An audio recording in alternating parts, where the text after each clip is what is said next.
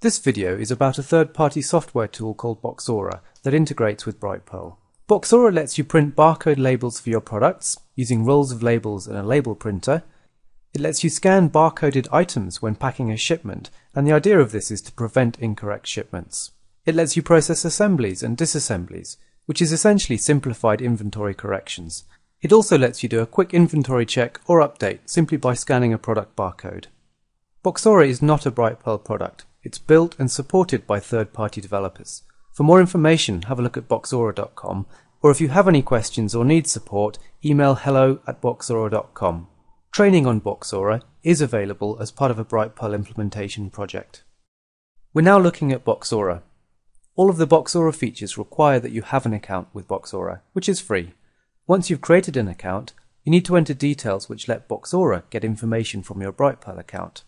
Go to the Connections settings screen and enter details into the top 4 boxes. The data center your Brightpearl account is on can be seen from your Brightpearl URL. Your Brightpearl account code, which is also what you use to get to your Brightpearl login screen, can be found at the very bottom right of your Brightpearl account. Use the same email address and password as you use to log into Brightpearl. Make sure you create a separate Boxora account for each of your staff that will need it, since each team member accesses Brightpearl with their own details. Save the connection settings at this point. Once Boxora has connected to your Brightpearl account, you'll get a choice of warehouses and price lists. The sell price list is used for your labels, and the cost price list is used for inventory corrections and assemblies. If you want to show prices on your labels including tax, then put the tax rate here as a percentage. Make sure you put the currency code of your Brightpearl account in here, and that's the base currency. If you want to show any custom fields on your labels, put the Brightpearl custom field code in here. And finally, if you're scanning goods out using Boxora, choose which field identifies products when you're scanning them. This field is what you've actually got printed on your barcode labels. There are 2 ways to print labels using Boxora. The first way is to log into Boxora itself via a web browser at boxora.com. Find your way to the product details screen using the search at the top right, and then click the Print Label button. What this does is it gives you a PDF file that you download and then print. The size of the label and the contents of the label are defined in your settings, and we'll come back to that later. If you want 10 of these labels, just choose 10 when you print the PDF file. The second way to print labels is directly from within Brightpearl, using what's called a browser extension. The browser extension recognizes that you're looking at a certain page in Brightpearl and adds a label printing button. I'll show you how to add the browser extension at the end of the video. You can print labels from the product edit screen using this button on the right. Once you've installed the browser extension, you can also select products from the product list and print labels using this link here. Because you choose how many labels you want when you actually print the PDF, you have to have the same number of labels for each of the products if you use this method. You can also print labels from the Brightpearl purchase order screen, which is most commonly used when you're receiving goods into stock. Select the rows you want labels for, edit the quantity, and then at the bottom of the screen, click Get Barcode Labels. If you want to tweak the number of labels you want, you can actually change the number on the purchase order before clicking the button, and there's no need to save the purchase order for this to take effect. You'll get a label for each of the items you've chosen on the purchase order. And here we can see 3 labels for the first item and 1 label for the second item. When using the browser extension to print labels like this, you still need to be logged into Boxora in a separate tab.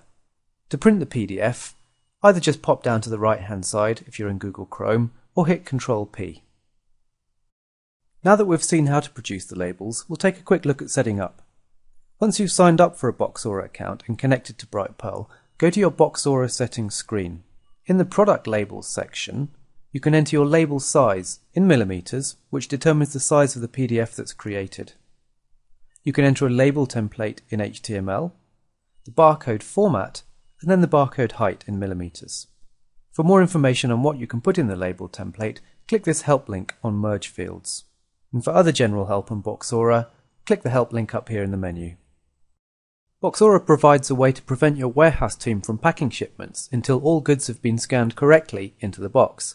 Like label printing, you can either do this directly in Boxora, or you can add the browser extension to your Google Chrome to add buttons onto the Brightpearl screen itself. First up, we'll take a look at the Boxora method. In order for Boxora to open the right shipment, you need to add a barcode to your Goods Out Note paperwork, which is printed from Brightpearl. Here we've got a Goods Out Note template in Brightpearl with that barcode ready to go. Use the GN barcode widget. You might also need to update the Brightpearl barcode format to code 128 in your Brightpearl account at Setup, Other, Barcode Labels. Go to the Boxora shipment screen and scan in this barcode. The shipment will open up on screen, ready for you to start scanning items. As you pack items into the box, scan their barcode. If the item is found on the shipment, you'll get a success sound and the scanned quantity will increase. If the item you've scanned is not in this shipment, you'll get an error sound and a message. You've just saved the customer from getting the wrong item. If there are multiple items on each shipment, scan each one. If the barcode is damaged or you want to override the scanning, you can use the plus or minus buttons on each row. When all items are successfully scanned, you'll get a success sound and the button to pack will appear. Clicking this will mark the shipment as packed in Brightpearl. If you're integrating Brightpearl with ShipStation or another carrier service, this is the point at which the shipment is sent to the carrier service to get a shipping label and a tracking reference. Boxora does not integrate directly with the shipping service. It only tells Brightpearl that the shipment is packed. You'll need to use Brightpearl to unpack a shipment if you packed it by mistake. If you want Boxora to automatically pack the shipment when all items are scanned OK, just tick this box in the Boxora settings screen. Alternatively, instead of using Boxora for scanning, you can add the browser extension to Google Chrome and get a similar function on the Brightpearl packing note screen itself. This needs a little more setup, but means you can stay in Brightpearl for all your tasks. Once the browser extension is installed and active, you'll see a couple of input fields and some extra buttons on your Goods Out Note. You'll also see that the Pack and Ship buttons are hidden. They'll appear once all items have been scanned OK. Pop the cursor into the first box and scan your items. The rows will go green in the same way as using Boxora itself, but this time the match is found between the scanned barcode and the third column on the packing note template. Edit your Brightpearl packing note template to put the relevant column in third position using the Custom Columns feature on the Template Edit screen. If you're using Brightpearl and the browser extension to scan your goods out, then you also need to add a little bit of code to the bottom of the HTML mode of your packing note template. So go to the Packing Note Template Edit screen, flip to HTML mode, and then go down to the bottom and paste in a little bit of code that's available on the Boxora help pages. Make sure you replace the My Brightpearl account code with whatever account code you have at the very bottom right hand side of your Brightpearl account. Next we'll look at the Assemblies feature, which is actually just an automated set of inventory corrections. Let's say we're building a bike wheel, which is made up of 32 spokes, one rim and one hub. When we build a wheel, we can no longer sell the components separately, so we need to take them out of stock. We end up with a completed wheel, which is a regular stock tracked item, which we need to add into stock. The assembly process, or the build process, reduces the quantity of components and adds the finished item. The disassembly or unbuild process removes the finished item and adds the components. Start off by creating all of the different components and the finished product in Brightpearl. They all need to be stock tracked items. In Boxora, go to the Assemblies page and search for the finished product, which in our case is a wheel. Choose this product to create an assembly, and now you need to create the components. Again, choose the item. We're going to search for the hub. Choose how many of them you want to add into this finished product. We'll now add the rim and 32 spokes.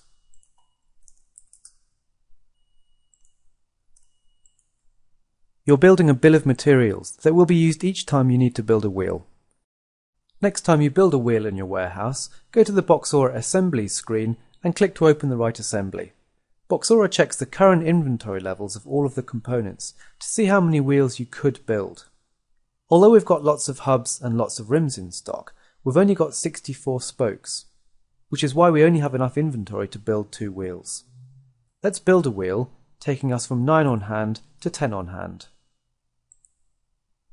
You can see we've now got 10 wheels on hand, and Boxora has reduced the inventory quantity of spokes, rims, and hubs. In our Brightpearl account, we can see the changes in our inventory audit trail. Every inventory adjustment also creates an accounting transaction, and you can see this on the Brightpearl general ledger with the comment added by Boxora. Whenever inventory is added to your system, it needs to have a cost value. So when you're setting up the assembly in Boxora, you can choose whether the value of the finished product, the wheel in this case, is the sum of the component costs, which is recommended, or the cost price of the finished product on your Brightpearl cost price list. Note that you can only have up to 50 assemblies in Boxora, and each assembly can only have 50 components. Assemblies are for putting stock track components together into a finished product. It's not really a manufacturing management system for things like cloth or raw materials. There's another Brightpearl video called Understanding Bundles, Packages and Assemblies, which goes into much more detail around what these kind of product structures are and whether you should perhaps use a bundle or an assembly. Boxora can also be used as a quick way of checking the stock level of an item by scanning its barcode. Once you're logged into your Boxora account, just choose Barcode on the top right hand side and scan the barcode in. You'll be taken to the product page where you'll see the current stock levels and the location.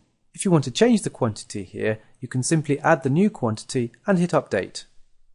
Any inventory added is added to the product's default location using the cost price of the price list you've set up in your connection settings. Now what we'll do is we'll see how to install the Boxora browser extension onto Google Chrome, which is currently the only supported browser. First thing we need to do is install Tampermonkey into Chrome, which is a free extension that handles user scripts. Get the Tampermonkey extension from the Chrome Web Store. Once it's added, you'll see this little icon at the top right, a black square with two little eyes. Now what we need to do is add the Boxora script. So open a new tab and then go to boxora.com/userscripts/boxora.user.js with a capital B. Once you've done that, you'll get a pop-up from Tampermonkey asking if you want to install this script. Click OK, and that's done. Next time you go to a Brightpearl screen where the browser extension is actually doing something, you'll see a little notification up here on the right hand side. And on this particular page, what the extension is doing is it's adding this link in here and giving you controls to select products and print labels.